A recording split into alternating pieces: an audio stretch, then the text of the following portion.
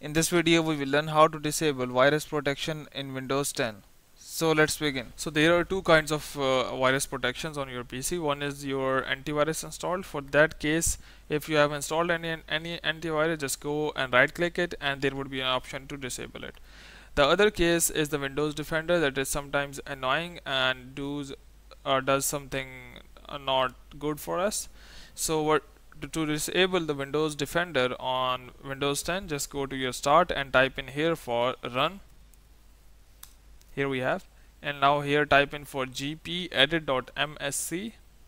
Once you have done so, click on OK, and this would open the local group policy. Now once you are here, just go to your administrative templates.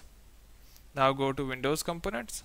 Once you're here, scroll down below and search for Windows Defender Antivirus. So here we have Windows Defender Antivirus.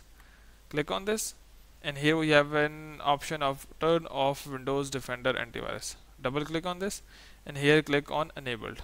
Click apply, click OK, and close it. Now just go and restart your PC and your antivirus or Windows Defender will be disabled. But before you go, please like, subscribe and share. Thank you.